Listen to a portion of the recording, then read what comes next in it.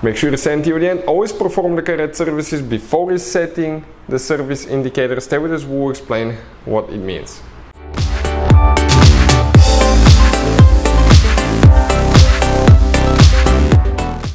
Hey guys, welcome back to Auto Repair guys. Thank you guys for watching and subscribing to the channel. Today will be super helpful video to any of you guys having a Mercedes C-Class, and it could be practically generation guys W203, W204, W205. If you have one of those and you want to know what service A means, what service A1, A2, 3, 4, 5, 6, 7, 8, 9 means, stay with us, we'll explain that in this video today. All that will be covered in this video today guys.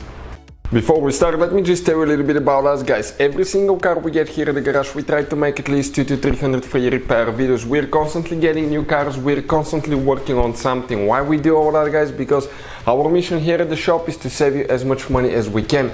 All we need guys in return, please subscribe to the channel and like the video, that way we can keep making these absolutely free videos. And if you need to buy any parts, tools for your car, Mercedes, any model guys, check out the link in the description of the video below. That's where we get all our tools, supplies from, and you can guys save a fortune.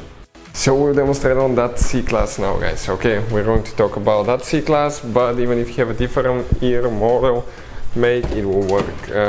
Different model and year and generation, it will work as well. Now if I start the ignition switch on, you're going to see that we have service A5 exceeded by 375 days. This is guys ridiculous. So that's quite a bit, right? What service A first means, we need to figure this thing out. Service A guys, okay, means that you need to change your engine oil needs to be changed, oil filter needs to be changed, okay, you need to check your tires, okay, you may need to check tire pressure, rotate tires, inspect tires, brake components inspection, reset the service light, okay. And in addition, after that guys, you have the numbers on each one of those. For instance, on ours you can see it says A5. In addition to that, you need to perform another service guys.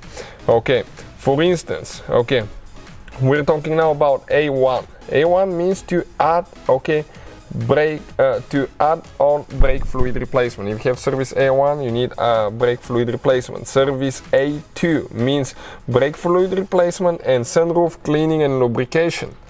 Number 3, A3 means add air filter replacement and spark plug service. A4 guys, A4 I'm talking about now, means add air filter replacement, spark plug service, sunroof cleaning and lubrication. A5, that's the one that we actually have, means add air filter replacement, spark plug service and brake fluid replacement. A6 means add air filter replacement, spark plug service, brake fluid replacement and sunroof cleaning and lubrication. A7, add automatic transmission oil replacement and transmission filter replacement. A8 means automatic transmission oil replacement, transmission filter replacement and sunroof cleaning and lubrication.